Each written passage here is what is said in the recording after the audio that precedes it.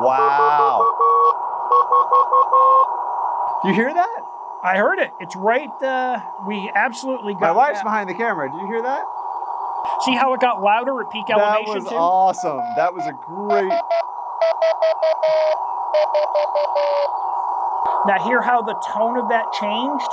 Yep. The tone got lower for Doppler shift. That's indicating that, hey, we're Doppler shifting. We're All right, going, guys, we are at peak right now. We are at peak elevation. All right, I'm no longer getting it on the Kenwood, but I still see it on the ICOM. So I'm going to go back and, again, keep adjusting for Doppler shift here.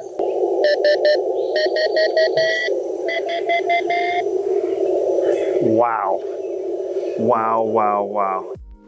Hope you enjoyed this free preview of our satellite and space operations course.